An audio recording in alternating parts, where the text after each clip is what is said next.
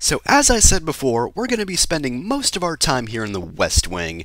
Now make sure you have the perfume and the black robes when you come here. I mean, you can get them at any time, but it's just easier if you pick them up so you don't have to go back a... Whatever that is, it's not good. And there goes Anne again. Man, she and that courtyard just do not have any good run-ins, do they? Now, the nice thing about this is, in the SNES version, if you don't check out the window, Anne will actually be considered alive. You can hear her scream, but she'll be A-OK, provided you don't actually look at this.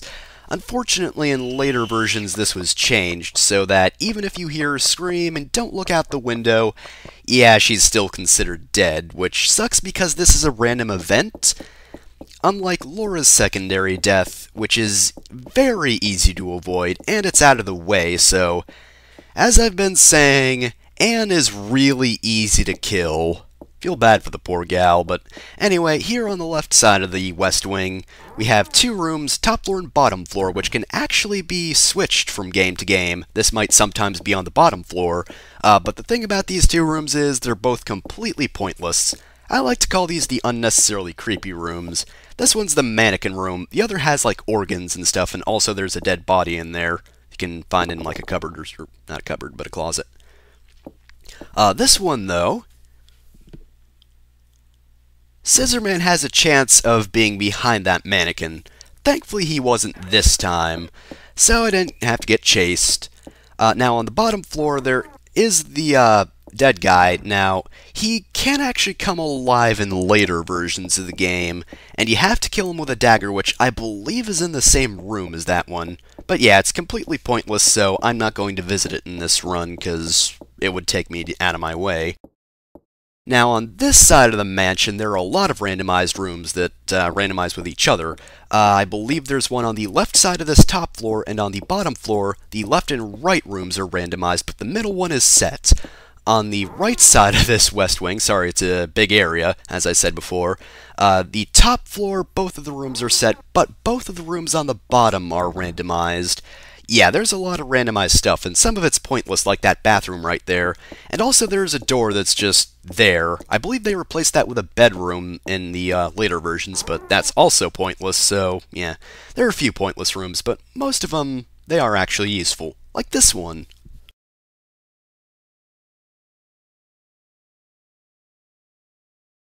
Okay, we got a ceremony key. Guess we're gonna...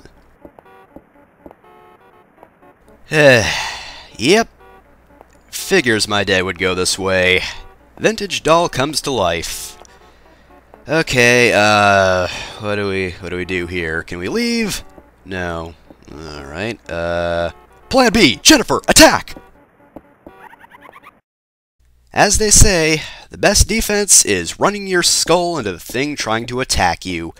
Now, we can leave this room, but there's this door in the back that actually leads to the room to the right of this in the hallway. It's a bit of a complex layout, but it's not too bad. I'm just bad at explaining things. Now, this room right here is a bit pointless unless something's happened. Namely, Anne being shoved out the window. Yeah, that happened in this run. And if she dies in this way, this will actually be left on the table. It won't appear unless that was the particular death you witnessed, so if Anne was your primary death, well, you're not going to get this lantern. It's not, well, it's sort of important. We'll get to it later. Oh, and of course, yeah, here's the broken window. Yep, Anne was killed here. Also some books. There are also books. See? Books. Alright, well, let's not dwell on Jennifer's dead stepsister. Let's just get out of here, because this room's got nothing else for us.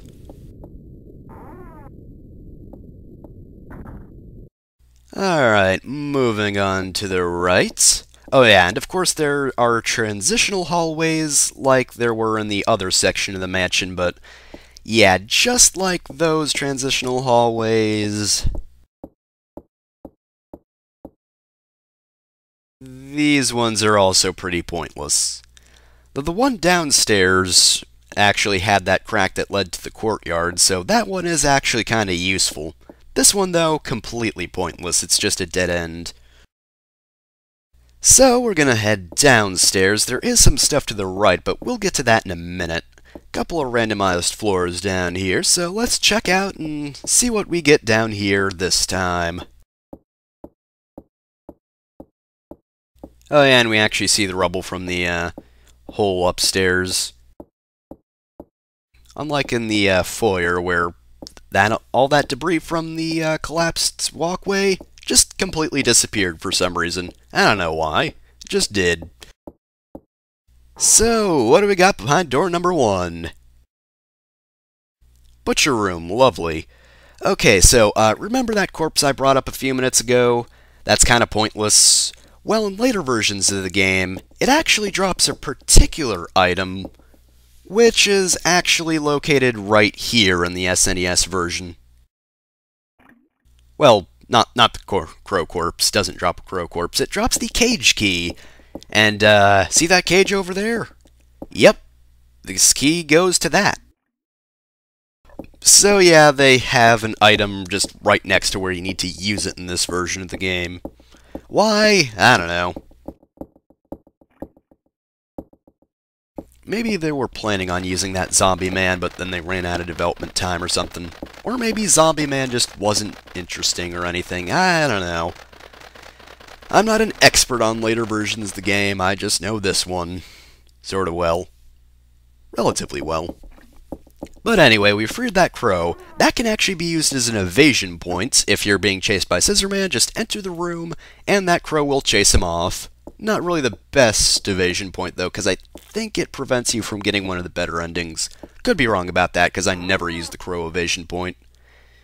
And here we got the music room. Now, playing that piano is usually a pretty bad idea, for obvious reasons. I mean, if you play the piano when there's someone trying to find you and kill you, yeah, that's generally just a bad idea. But if we check this curtain... Hey, Jennifer. I didn't think you would fall for that. It was kind of a last-second hiding place, really. I mean, I was playing the piano and then I heard you coming. I just kind of panicked and went into that corner there, but I guess we can play now, Jennifer. I'm gonna chase you, as per usual. And you'll run, as you always do. Do we always have to do this, Jennifer? Oh yeah, the camera's kind of annoying here. Jennifer's just right there in front of it. So, evasion points, evasion points. Well, as I said, crow evasion point does work very well, but it maybe might not be the best idea. I don't know. Unfortunately, we can't use this plank, and Jennifer won't jump this on her own. This is actually a specific event, which you actually have to enter from the door to our left to activate that particular evasion point. We might see that later, though. So, there is actually one place we can go to. I'm pretty sure the bathroom actually maybe sometimes works, though. The thing about the bathroom is, if it's like the bathroom from earlier on in the game, Scissorman can't actually break that door down, so it's not the best evasion point. But we do have this broken window over here.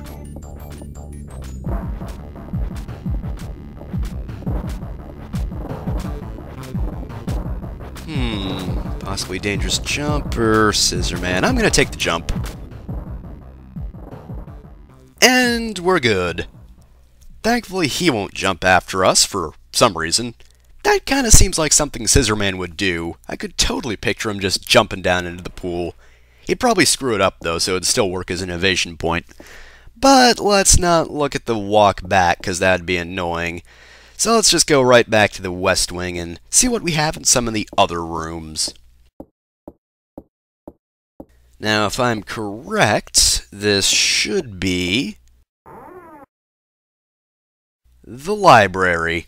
Now, there are two very important items which are randomized at the start of the game. You either get one or the other, but you need them to finish the game on pretty much everything but the car endings. We do have the maternity magazines here, which is pretty interesting. Wonder if Mr. Barrows has a wife. Ah well. Anyway, let's just check these bookshelves out. We might find something of interest here. And indeed we do. I don't know what any of this actually means, but It ends with the idol is on a statue, which is the important information. But there is actually one more item we can get in here, and it's in that crack in the wall. If you were able to pick up the lantern, you're able to get the item. Otherwise, Jennifer just can't do anything about it.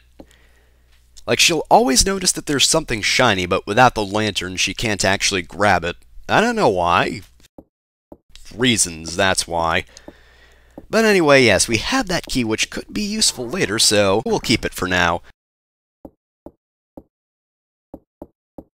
But, of course, we need to go find that idol that the little slip of paper was talking about.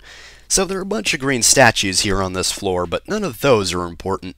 I believe the idol is always in the same place, at least it was when I played. So the idol is up these stairs, past this. So there's not really much of a puzzle here. If you look at the board on its own, Jennifer won't do anything. What you need to do is investigate that hole, then investigate the board, then Jennifer will do something about it.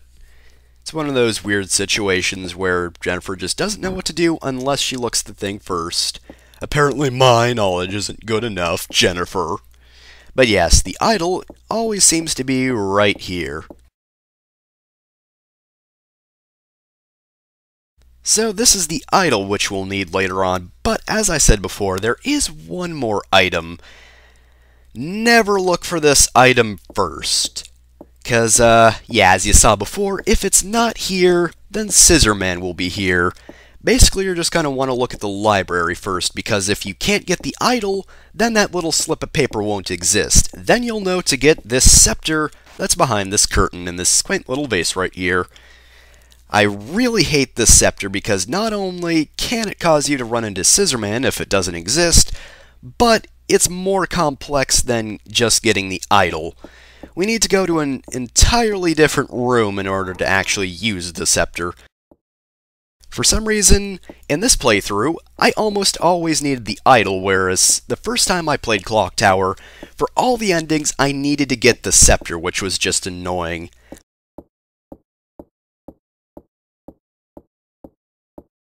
Now, there is actually one more thing we need to do.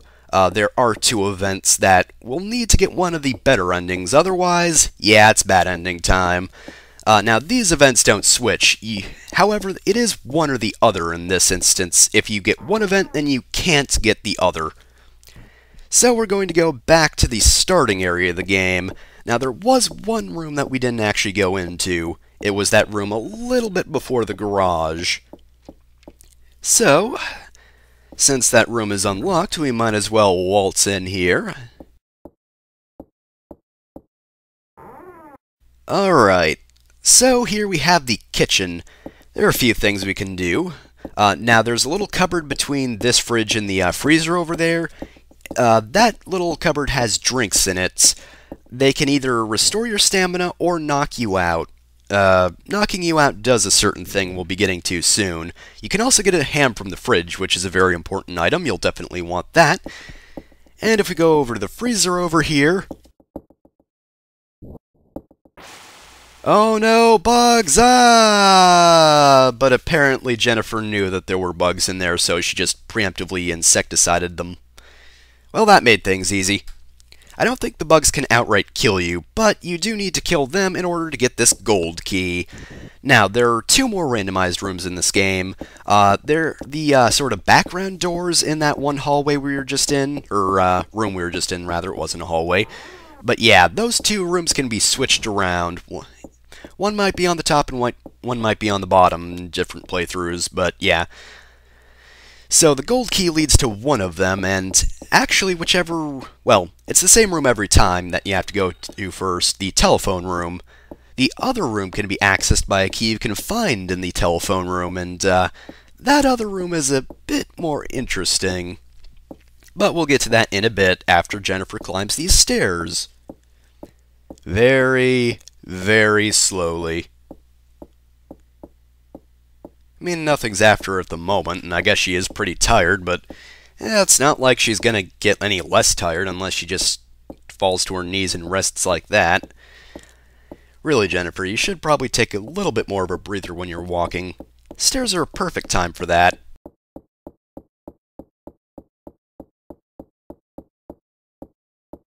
And of course, like most keys, it's used automatically. Oh, look who it is! We've finally found Miss Mary. Thank goodness. Hey, basically everyone's dead, except I think maybe Anne. That maybe happened in an alternate dimension. Oh yeah, and I don't think I saw Lot die, so I guess it was only Laura that was killed. But there's also a murderer. That is pretty important, I'd say.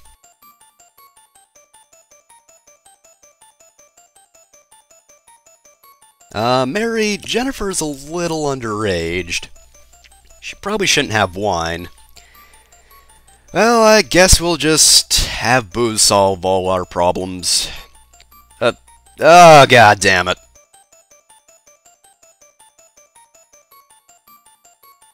I didn't think that would actually work. What do I do now? Right, so we wake up in here. If we got knocked out by the drinks in the cupboard back in the kitchen, we'd actually end up here too, except, you know, we wouldn't see Miss Mary actually knock us out. Anyway, let's preemptive ham this man, because if we don't, he will actually eat us. Yeah, that's a thing that happens. He's just that hungry that he's willing to cannibalize Jennifer. Just our luck. Oh, this is, Hey, adoptive dad, I killed your parrot, but that's probably the least of your concerns, right? And now he's being unnecessarily creepy. Right, so you're not really a very good adoptive dad, just throwing that out there. There's kind of a killer in the house. Killed a person. I mean, only one person sometimes. I mean, Anne was killed twice and then thrown out a window, but, yeah. Anyway, if you kept that copper key, you can actually just unlock the cage like this. That's pretty handy. But what happens if we don't have that? Because we kind of don't. We only picked that up in one playthrough. Wow, rude. So, we got nothing to actually unlock the door in that puddle. Hey, it's Lot! Oh man, thank goodness you're alive. Everyone else is too incompetent to do anything. They just keep dying.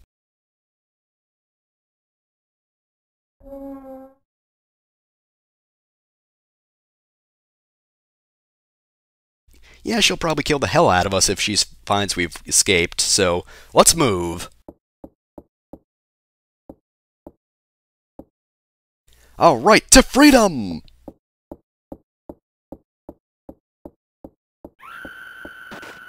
Oh, come on!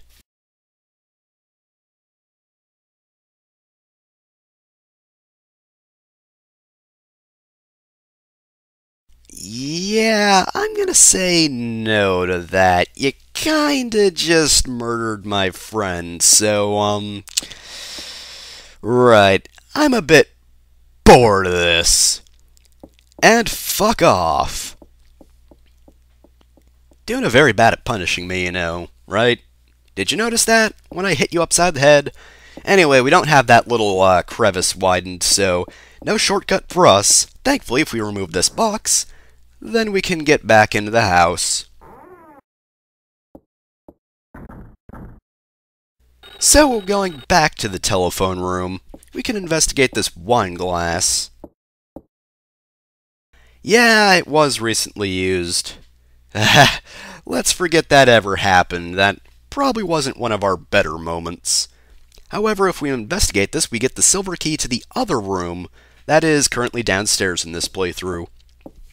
Now let's check out this armor. We're not going to check out the telephone because the wire's cut, even though it's always ringing. It's a ghost phone, don't question it. Oh no, it's Laura. Yep, that's her secondary death. Why go to the trouble of hiding her in the armor? That just seems kind of pointless in all honesty.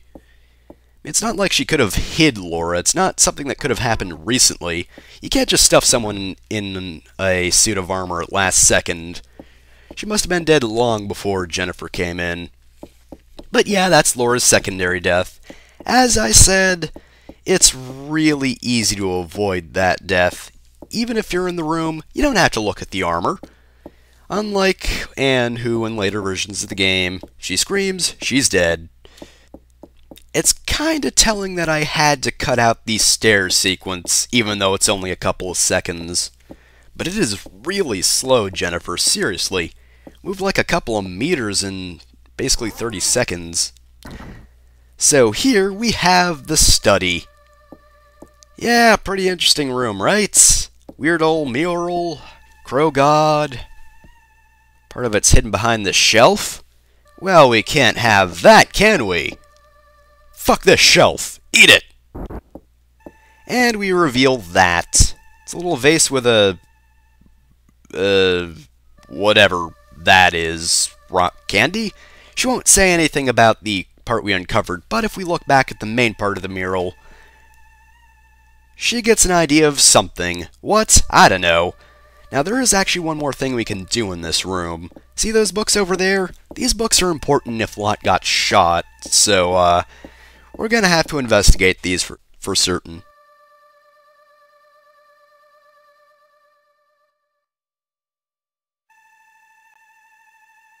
So this is a bit of important information. We're gonna have to remember that for later. And yeah, I just investigated that again for some reason. So, as I said before, that thing with Mary, yeah, that was one of the events that you need to do to get one of the better endings. There is, however, one more event. Now, see this little wall right here?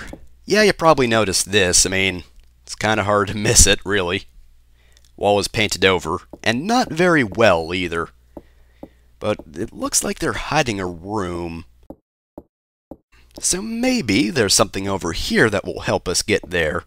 And indeed, there's a room over here. This is the second storage room, and I hate this storage room a whole lot. You wanna know why?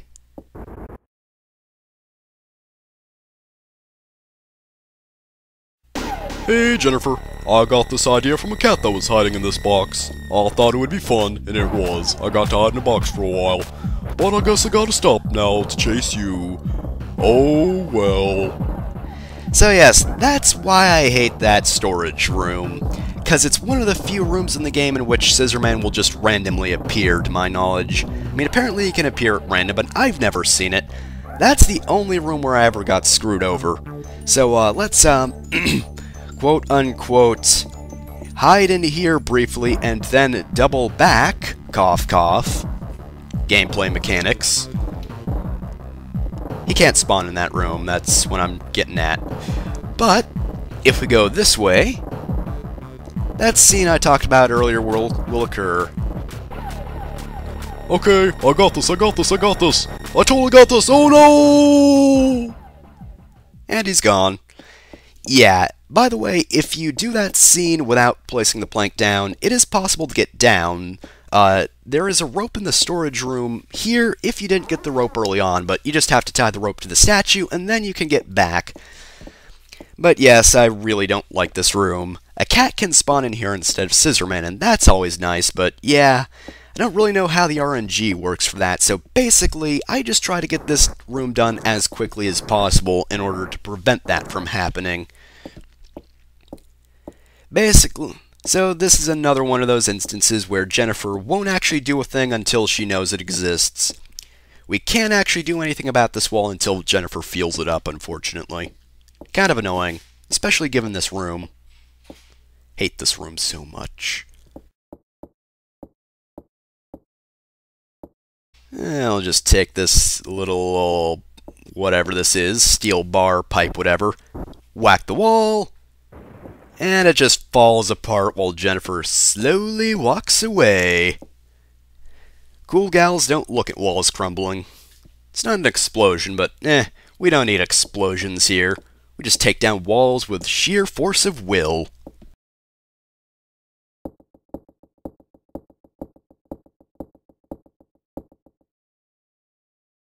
Okay, this is the completely blank room. Don't know why you'd even have a room like this.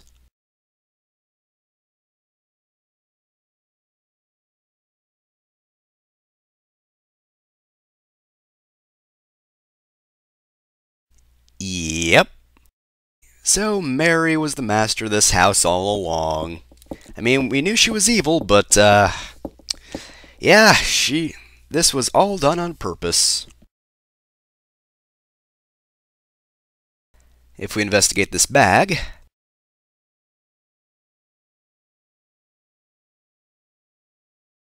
say hi to Jennifer's dad.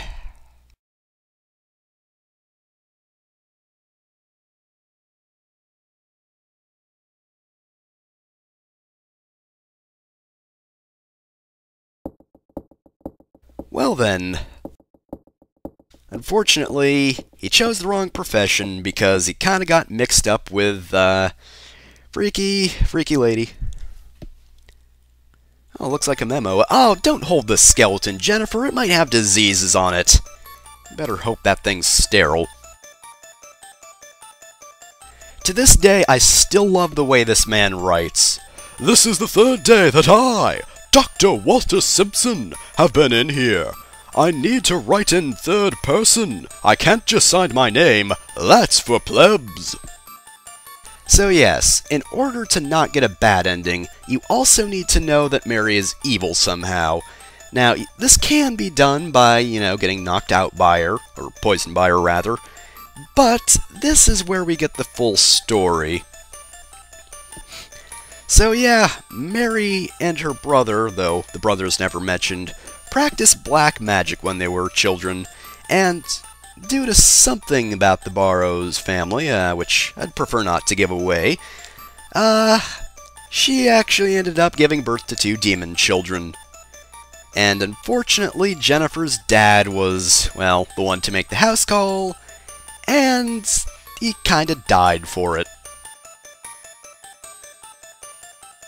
And I just love this. For some reason, he just writes Jennifer's name 3 times with ellipses every time.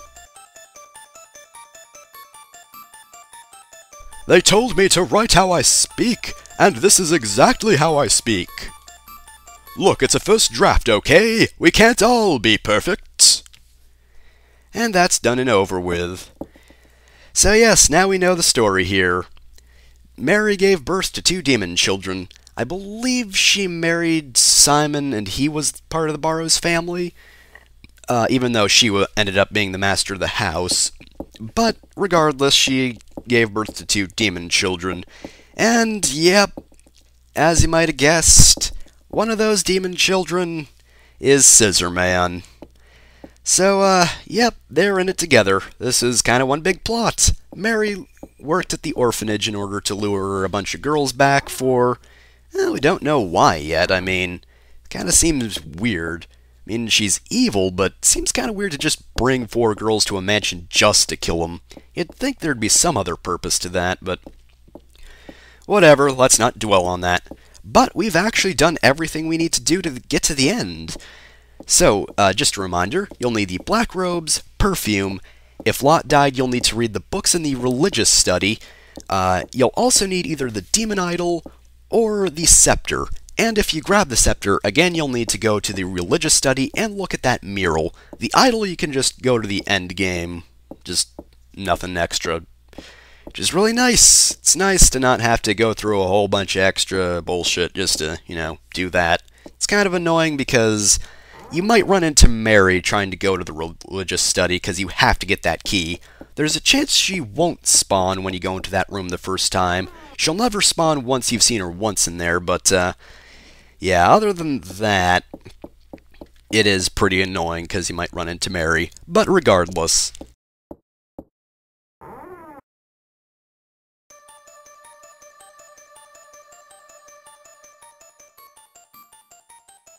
yeah, somehow she recognizes this room as the one in the mural, even though the only like thing is this vase over here. Investigate it once, and she'll just note that it's a vase. But once you do that, you just take this staff and shove it in the vase. Yeah, that's what that mural meant. Shove a staff into a vase. That's how you do a thing. But we're going to go with the idol, because I hate the idol so much less than I do the frickin' scepter. So let's just investigate everything over here. Crow's been offered in sacrifice, so Now we know why there's that butcher room with all the crows. Dead crows, live crows, a whole bunch of crows. They sacrifice the crows. We also hear the time will cause adherence line here, though. Apparently that doesn't mean as much as the clock tower's clocks have stopped. And lastly, we have this dish here. Should be obvious what we need to do with it. Just shove this idol in here. And that's all we need to do to open up this hole in the floor. And with that, we're done. Let's just take one last rest. And once Jennifer's prepared, got nothing else to do but to go on down to wherever this leads.